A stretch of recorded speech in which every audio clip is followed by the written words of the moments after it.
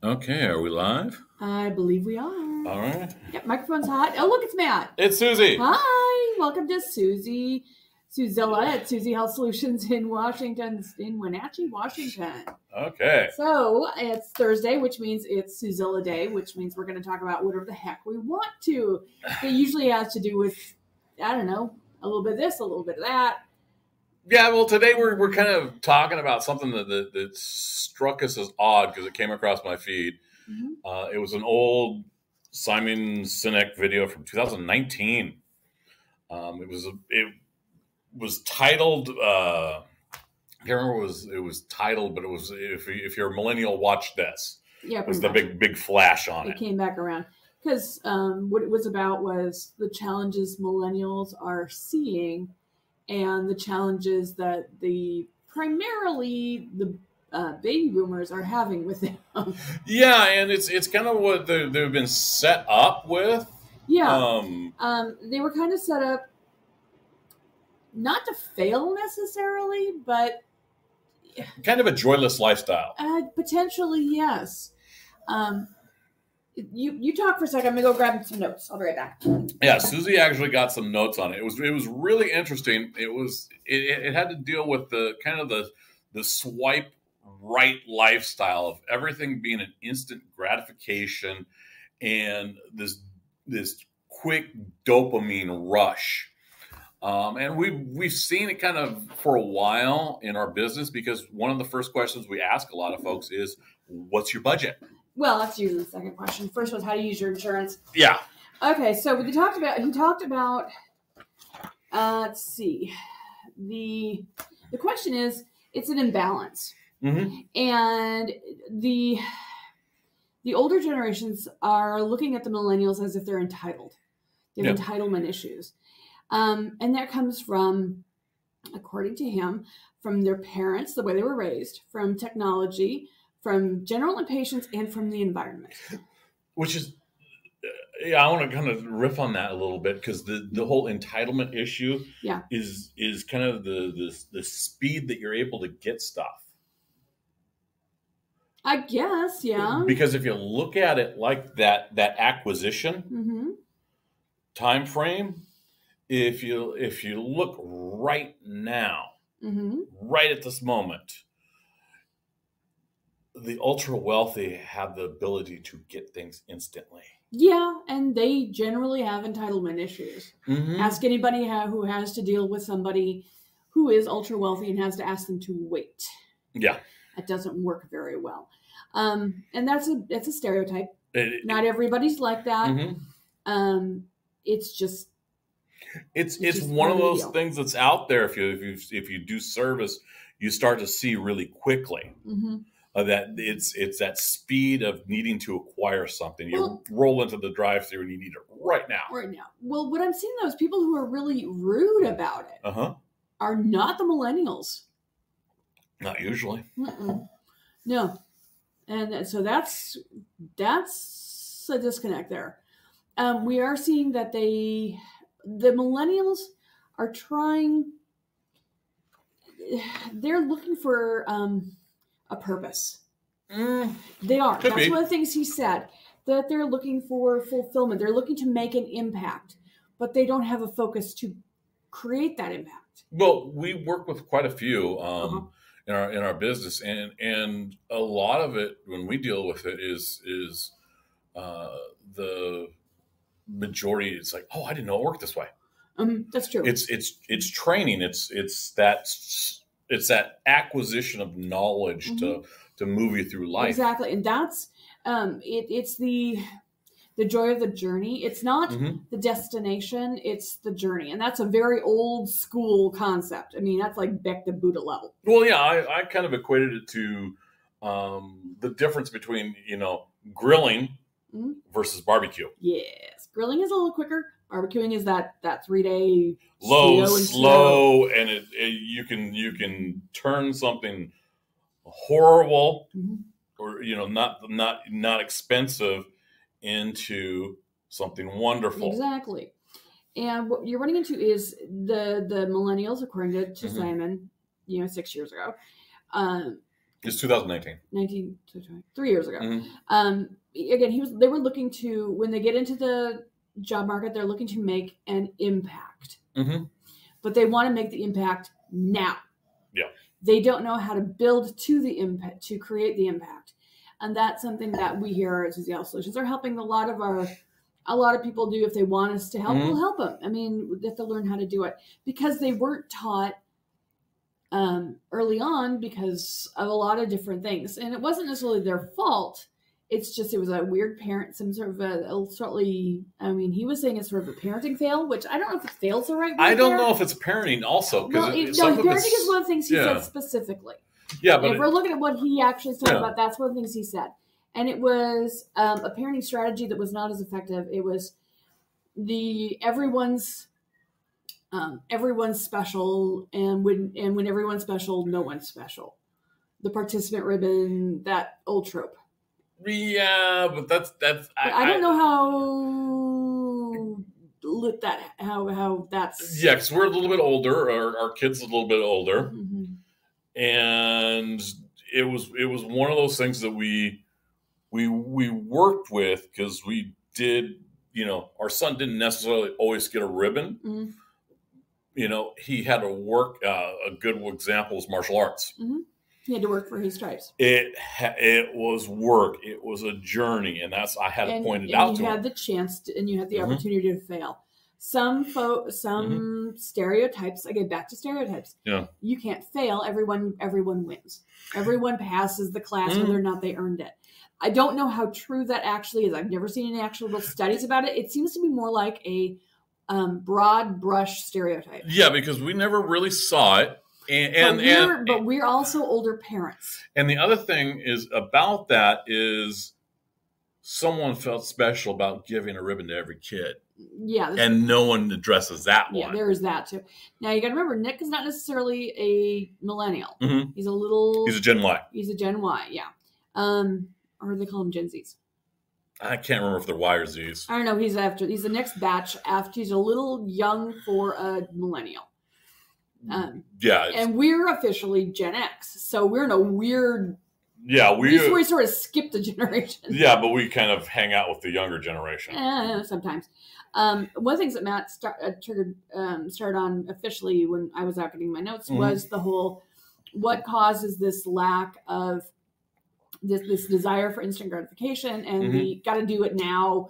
I just got my job. I'm not making an impact. I think I'm going to have to quit after 6 months. Yeah. And that is the technical factor, and that is the dopamine kicks you get with likes and the peer approval and the swipe right, and everything's like bam, bam, bam. And that dopamine thing, that's the same feeling you get when you get drunk. It's the same feeling you get when you smoke a cigarette. It's the same feeling you get when you win in gambling.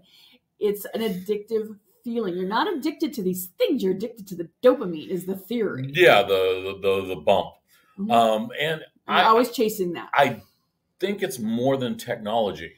Probably. But and the reason why I think it's more than technology is because in our generation, we really saw kind of the move to like drive-throughs and motels where you drove up and boom, that room was available for you. We started really in our generation, Gen X, with this concept of, hey, let's move, at a really fast pace. The city's really fast and bright lights and this rush of energy. Go. And something's available 24/7. And yeah, you can go golfing in Vegas and midnight. But you can. Yeah. But one of the things is true. And so this is something that was leading up. And then when you're dealing with the, hey, did I get enough likes on my Instagram dopamine kick? You've got the instant gratification clicking into that the dopamine kick, which is even faster. And it's creating, according to Simon, shallow relationships. You're not giving yourself the chance to build the deep relationships. Yeah. It's all really surface. And one of the examples he used was don't allow cell phones in a boardroom. If you're waiting for a meeting to start, because when you're doing that, everyone's just sitting there, playing on their phones or, binking around. Whereas if everyone's just kind of sitting around waiting, you sit around waiting with your peers for the meeting to start, and you talk to the guy next to you.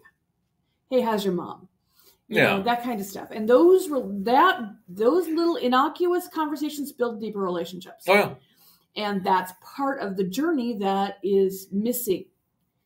That this population is not been taught to process. Well, I think because we like I said, we saw this in our peer group with the cell phones. Yes. But we started without them. We started without them. We started with playing on the playground and having to actually interact with each other up until most of us in the college age and after.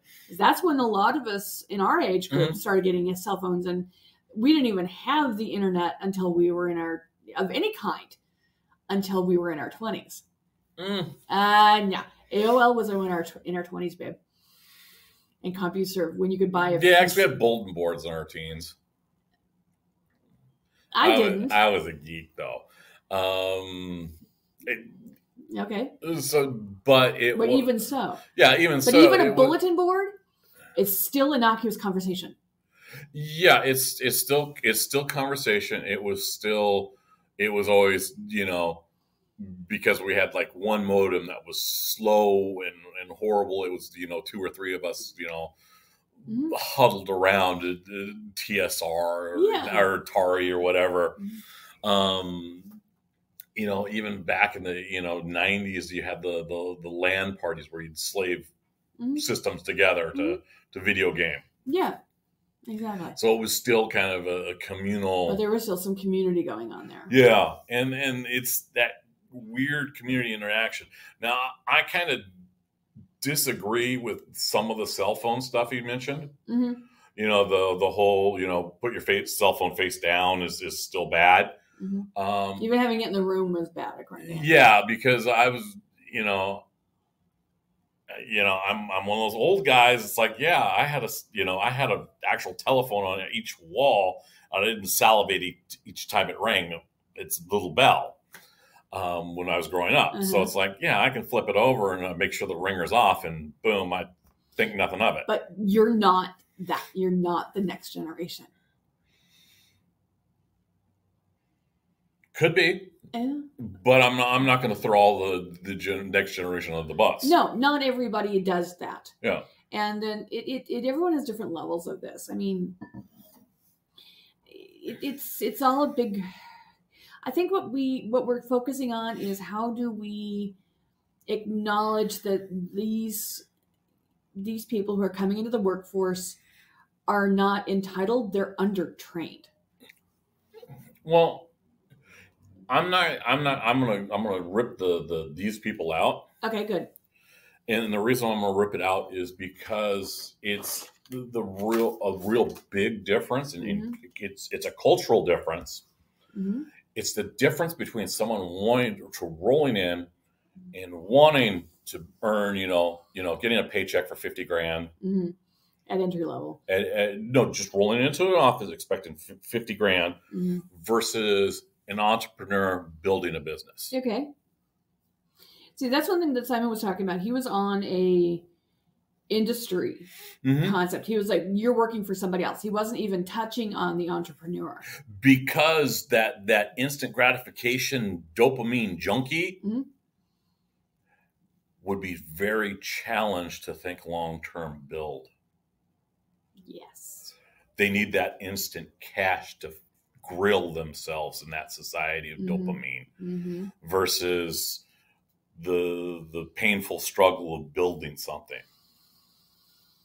Yes. And that could be why multi-level marketing has exploded. Because there's a lot of promises to fast money. Yeah. But it doesn't necessarily pan out. Yeah. But it's the promise of fast money. It's the flash. Yeah. Boom. Hey, you can make unlimited income. Yes. And that's been a hook for decades, though. Yeah, Amway was what started in the 60s. Oh, even before that, I'm sure. Tupperware, which is one of the first ones, Mary Kay. Mm-hmm. And I won't rag on multi-levels in those as long as they teach you a skill. Exactly. And that's where your older multi-levels actually did teach you a skill. Mm-hmm. Your Avons, your Tupperwares, your Mary Kays, your Amways, they actually taught you how to sell. Your newer ones, your Rodan and Fields, your...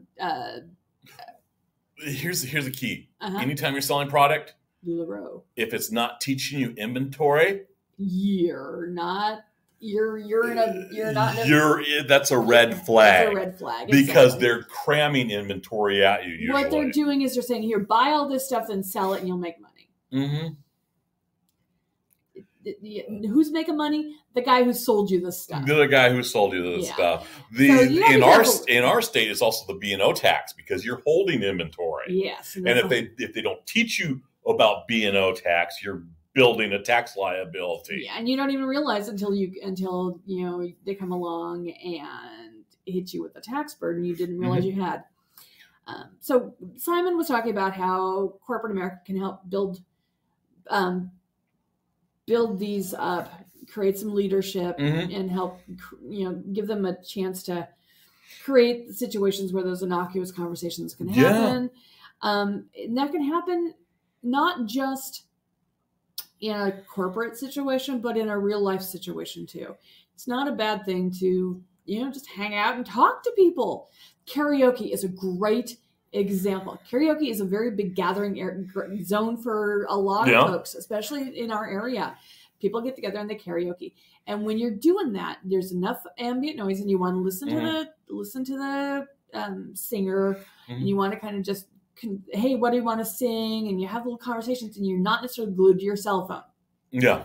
So that's a good example of the innocuous conversation where you're creating a structure. You're creating a network of people. Well, it's like the leagues, like the old bowling leagues and softball leagues. Yeah, and those still exist. Sport leagues. Yeah, but you're not seeing that dynamic promoted very much. No, and you're not seeing them in the younger folks that much.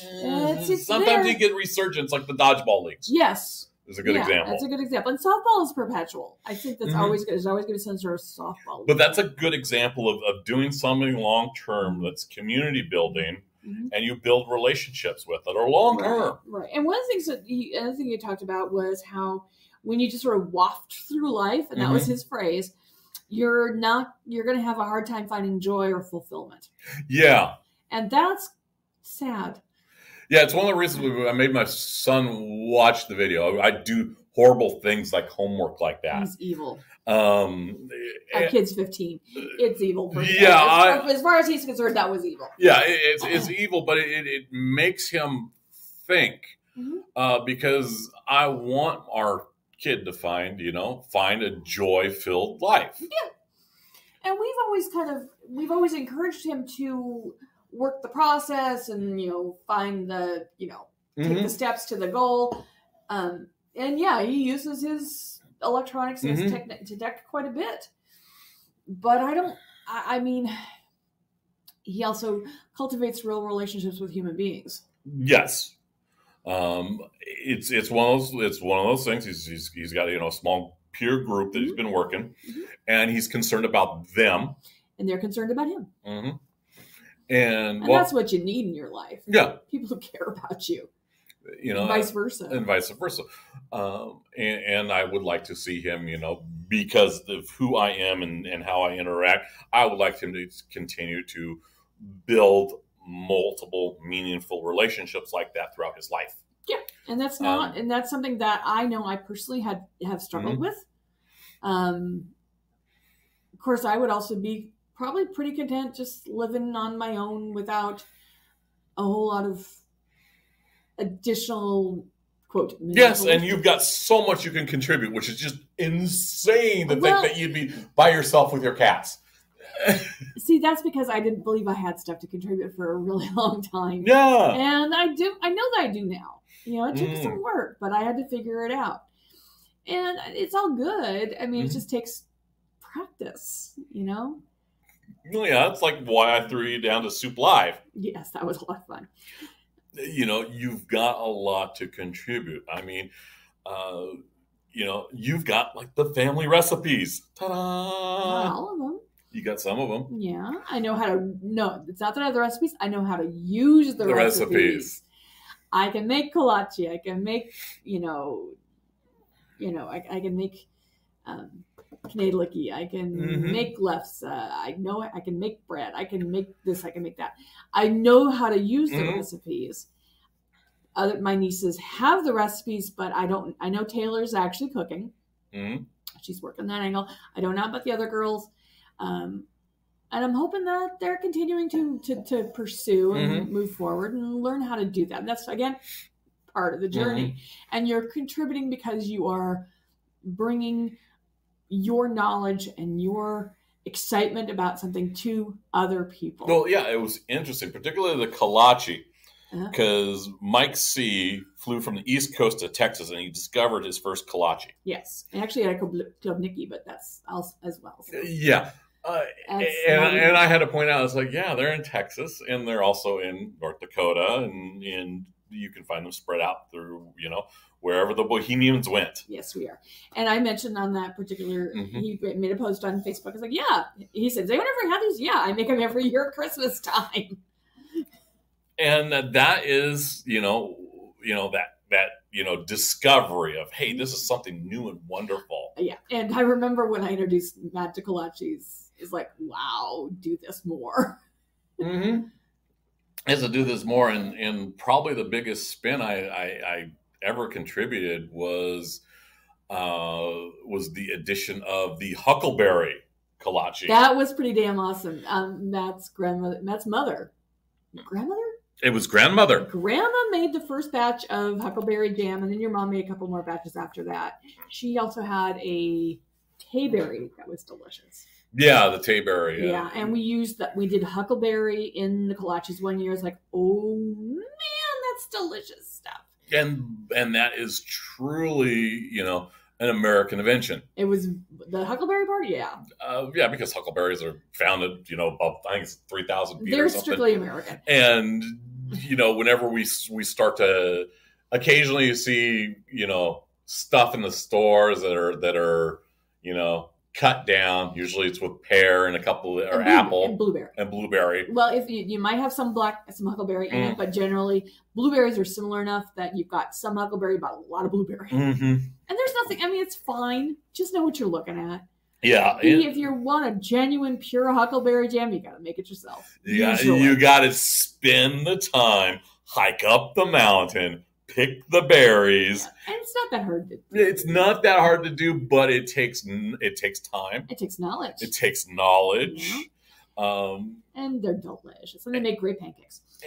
And that is kind of the difference. And if you can get 4 cups of huckleberries, you can make a huckleberry pie. Yeah, it takes 4 cups. That's average for most berry pies.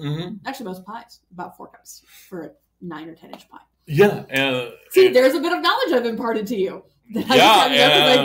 Usually around June, July-ish, you start seeing the huckleberries come off. Yep. So you'll see them come off usually in burn sections because they need sun. You need a decent snowfall, which we had this year. This could be a good huckleberry year. This could be a great huckleberry year. You might have to go picking. And just watch out for bears. Yes, because the bears like the huckleberries more than you do. And they will fight you for them.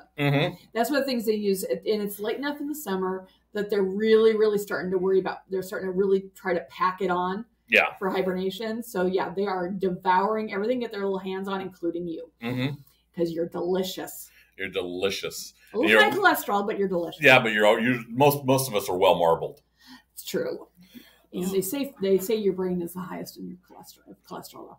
Okay, so yeah, it's why zombies have heart issues. It's you got to take the look at the low and slow. Look at he mentioned having weekends off of technology and getting away from that big dopamine fix. And one of the things he didn't address that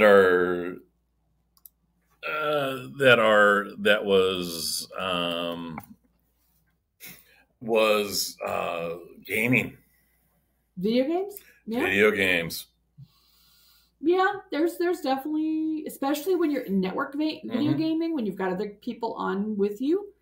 Yeah, sure. I imagine you're getting some surface interactions of those little, hey, I killed that guy, congratulations. Yeah, and there's some surface, but there's also kind of a really dark community. Morning, Chris Wilson. And it was one of the things that my son talked about, that was his, the dark chats. Uh-huh. Because you don't want to, throw a headset at an 8-year-old and have them listen to some of these chat rooms during video games. No, probably not. It's probably some weird stuff going on. You probably don't want your 15-year-old listening to some of that stuff. Correct. You've got to have some maturity, but it's that, it's not all community is good community. No, there are definitely some not so nice setups out there. We didn't really I don't know if he's found any in the Steam community that people that he game with on a regular basis. Possibly. I wouldn't be surprised if he's run across some stuff that made him go, screw this. Oh, I know he has. Just some of his responses. But that's kind of, whether or not you can build a community with the instant gratification of video games. I think it's too peripheral. I think it's too surface. Because you're not really dealing with, hey, how's your mother questions. It's like, it's all trash talk. It's all trash talk. And trash talk is surface. It really is. I mean, yes, you can have friends that you trash talk with, but as long as you're making sure they know you're touching base with them on real things, that's when you build community. It doesn't have to be super duper deep stuff. So we're getting to the tail end. So let's kind of look at how could we better slow down our lives so that we can work on relationships and discover joy. Well, I mean, don't be glued to your devices all the time. One of the things I've learned recently is I put my electronics down and I'm working on a fabric project. I'm actually doing some rug hooking, and that gets me. I've got the TV on, but I'm paying attention to what I'm watching on TV. But I'm not. I'm actually doing something that's you're engaging some skill. I'm engaging in a skill, and it's a little. I find that to be relaxing and a little more stimulating. I've seen that that come out. One of our other friends was able to custom make one. Oh, cool! So it was interesting watching Jill. She just had her completed one. It's like, I took this picture and made this latch hook rug. It's like I could do that, and it's like, okay, that was fascinating. Well, how did she get the yarn though? I'm gonna have to. I don't know, because she said it was a lot of yarn work. It is, because you have to cut the yarn. Yeah, into particular little tiny pieces. Yeah, I'm gonna have to touch. I have to connect with her. Yeah, so that was. But that's one of the things I've been doing, because I got to the point where it's like I am not paying attention to anything around me but what's right in front of me. So I need to spread my brain out a little bit. Yeah. So do that. Spread your brain out a little bit. Yeah, and I think that in the as we emerge from COVID, come out of our cocoons. I think that it's going to be, we're going to see some popularity in some older type gatherings. Bowling. Bowling. Well, Eastmont Lanes is doing their big event coming up real good, and that's got some great traction. Yeah, but that's a good example. Karaoke. I also think one of the things that we did, and we haven't done it in years, was group camping. Yeah, we might see that. We might see that. I want to say you're going to see, because I know a couple of our festival goers. They went to Renfest and they knew vendors that sold everything. Oh yeah, there's some hardcore sellouts going on. So I think some of those outdoor activities, we're going to see more of a resurgence. Outdoor sociable activities. Yeah, we'll see a push on that. The Apple Blossom and other Community festivals will probably have some upsurge. I have a feeling that next month's Pride event will be a success. Yeah, and yeah, I think that's going to be bigger, and I think it's going to be because one of the things we saw in particularly this apple blossom we haven't seen in a long time in Wenatchee was violence. Yeah, that's true. I think that could be a larger population.